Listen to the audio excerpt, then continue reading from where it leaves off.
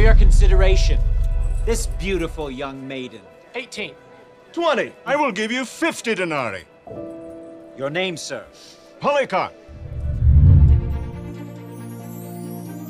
Anna, welcome to our home, but not as a slave, as a member of our family.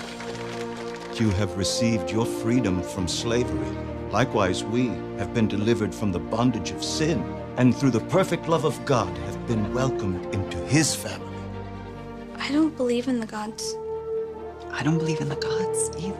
Believe in him who raised Jesus from the dead and gave him glory and a throne at his right hand. Do you claim your God to be greater than Caesar? I have heard of your dispute with the Christians. How do you know of the Christians? Quadratus will just make the worship of Caesar law. We must leave Smyrna. Be careful, Justin. Times are changing. It will be beatings and prison. Stop. Anna. Anna. It's all my fault. The world is heavy when you carry it on your shoulders, child. Why were the soldiers here? Seems the proconsul desires my company. They intend to kill you. We ought to speak of our faith boldly and without wavering. Quadratus seeks his answer, and you will persuade them.